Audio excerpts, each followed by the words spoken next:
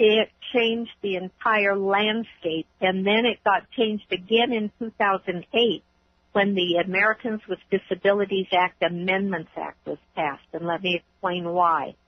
Because if you suffer from any condition that interferes with your ability to have equal access in a court of law under Title II, you're entitled to accommodation.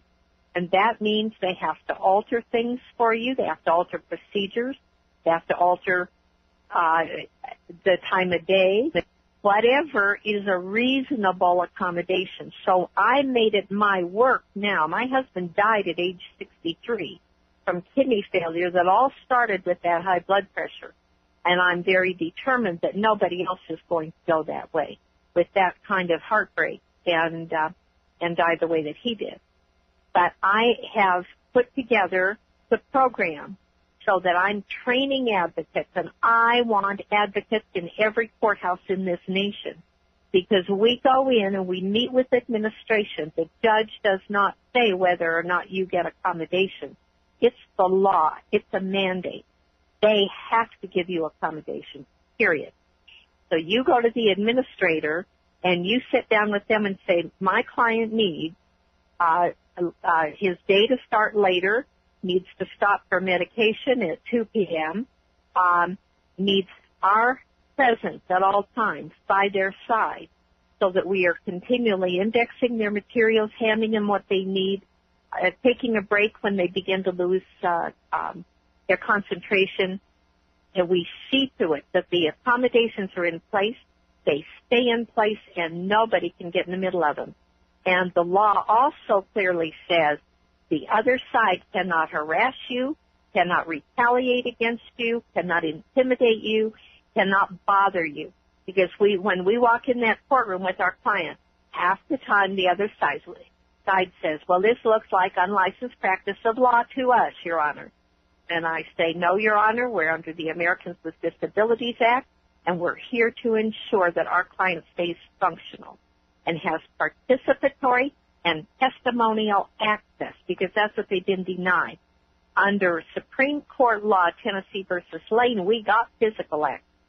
They had to get your body in that courtroom. They had to have wide bathroom stalls. They had to have a ramp, and they had to have a way to get your body in. But your body can be in there all day long, and if you're being attacked emotionally and you have post-traumatic stress disorder or another invisible disability, you don't have access to that court. And that's what you're guaranteed under Title II and Title III. And so that's what our job is. And we work all over the nation. I got people flying everywhere, and we are getting in these courthouses beside these people and putting an end to humiliation, the rumors that are told, the exploitation of these conditions. It's only fair. We get a fair trial. Do you find that most people who are suffering from legal abuse syndrome have been more embroiled in criminal or civil court proceedings? Which type of cases tend to cause more stress or trauma? In civil cases, it's terrible. And in family cases, it's really terrible. Criminal cases, there is a little more structure. You're told you have an attorney, although it takes a lot of education of the attorney to try and get them working with. We work in both arenas, but mostly civil. And probate court is dreadful, and family court is dreadful. These are just two of the courts that we need to get into more. I have a training program starting March 10th that I hope you'll tell the people how to sign up for. We will talk about that. Because we got to get people in there. And yes, that's we'll definitely, it's mostly civil. We'll definitely get to that. In your experience, are there particular characteristics that will identify people who are more or less likely to be affected to this degree, people to succumb to the condition, or maybe social environments that are more conducive to it? Any characteristics like that in terms of legal abuse syndrome? Nothing that I can point out that you can put your finger on. We have studied it neurologically, and we know it can get down to the alleles and the length of certain of your neural fibers.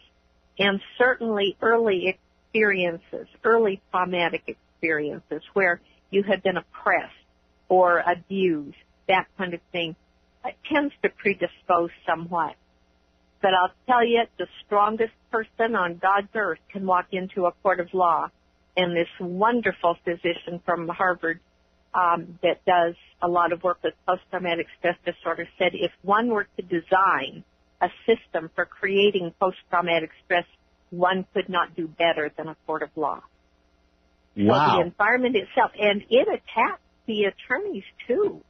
By the time I'm done, I've got the attorney stopping me in the hallway saying, I've got those symptoms too. Oh, really? So they're actually... Absolutely. Wow. Oh, that surprises me completely. Yes. Yes, because it's a toxic environment.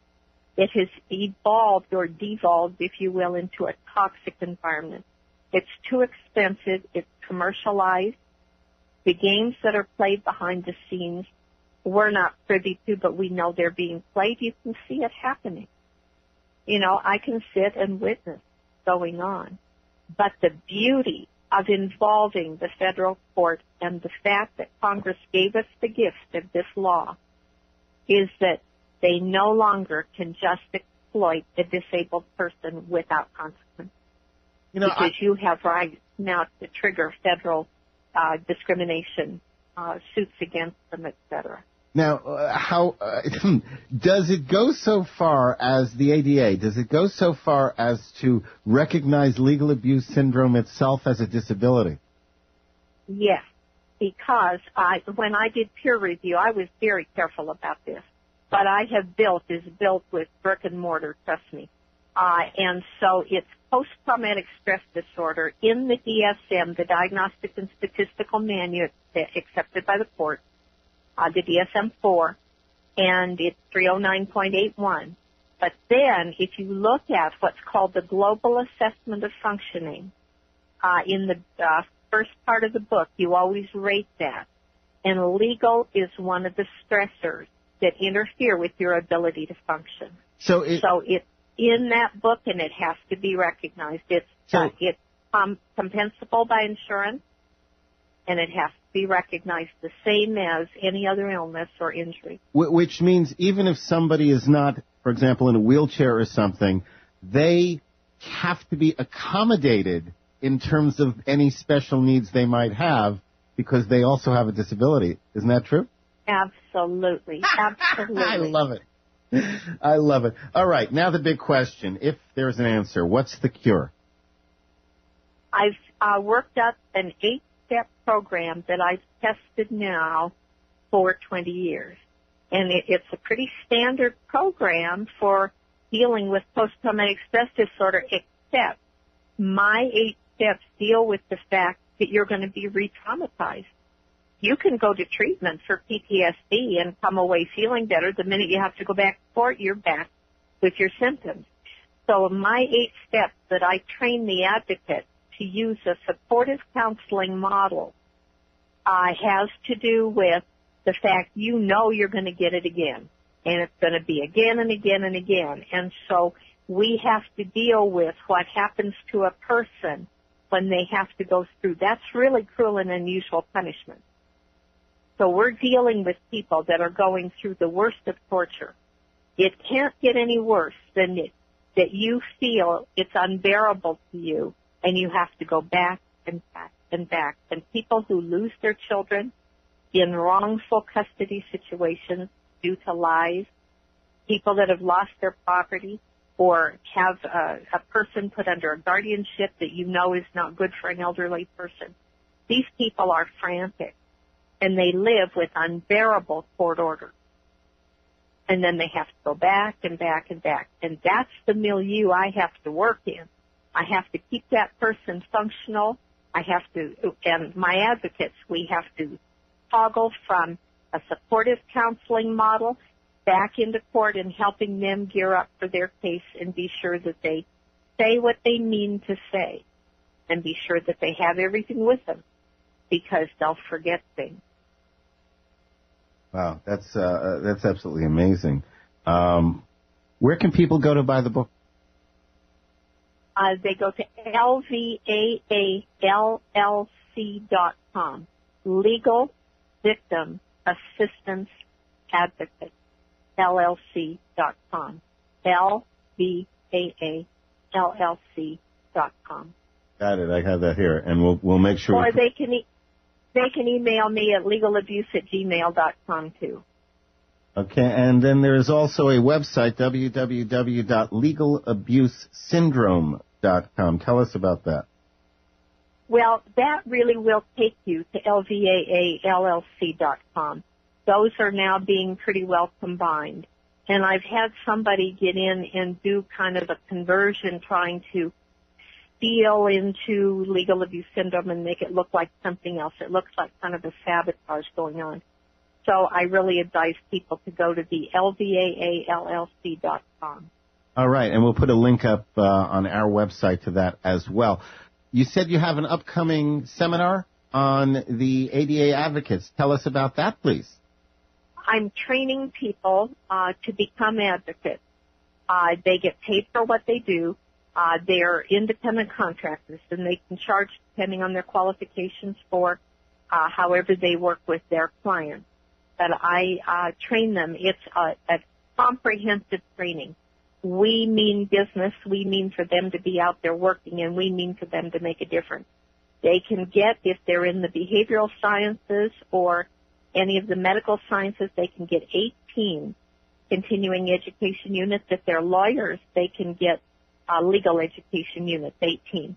It meets the ethical requirements that all professionals have to take.